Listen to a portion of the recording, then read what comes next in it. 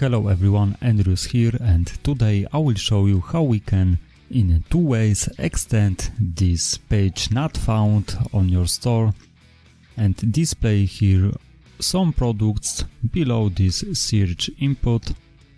In our code editor, I am in themes directory. Inside I have two themes, classic theme and child of this theme.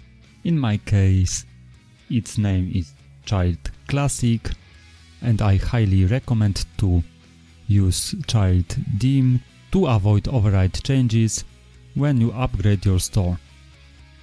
In classic theme we have templates, inside errors, and there is 404 page. This page rendering our view, this view, and we want to override this view at some module with products. So I used child theme, so inside child theme, templates, error, I create new file.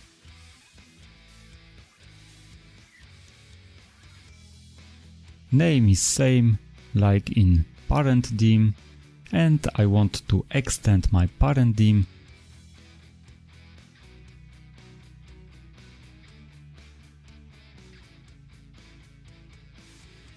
I point here, I want to extend this file, and in this file I only want to extend this block page content container, so I'll copy it, paste it here,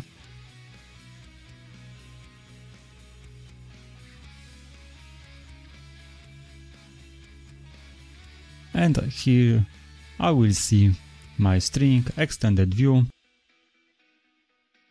And now I want display here some module. I will use featured products module.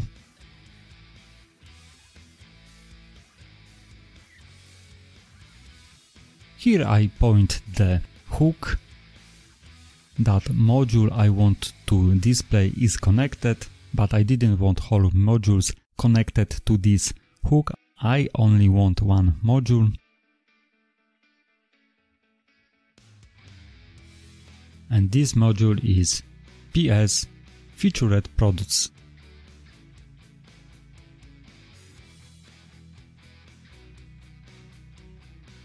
And after refresh, this module is appear on this page.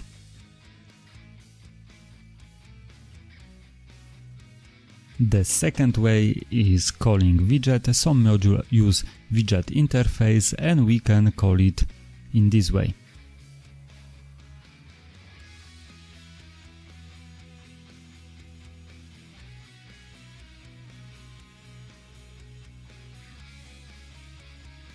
And as you can see, here is second way to display this widget in our store.